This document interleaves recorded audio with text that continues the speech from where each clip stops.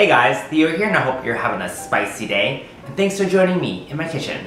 Today I'm going to show you how to air fry some delicious meatballs. They're going to be stuffed with your favorite cheeses. But before we get started, don't forget to like this video and subscribe to my channel. Alright, let's get started. Mix together your ground turkey, egg, minced garlic, and salt and pepper.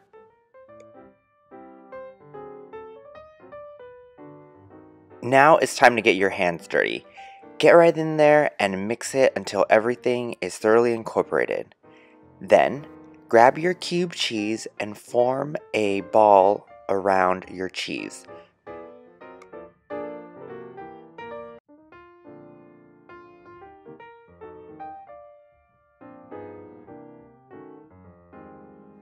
Lastly, place in the air fryer at 370 degrees for 12 minutes.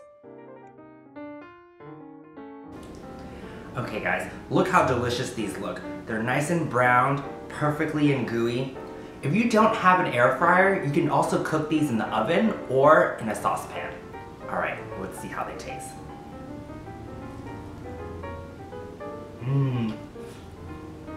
Nice and cheesy.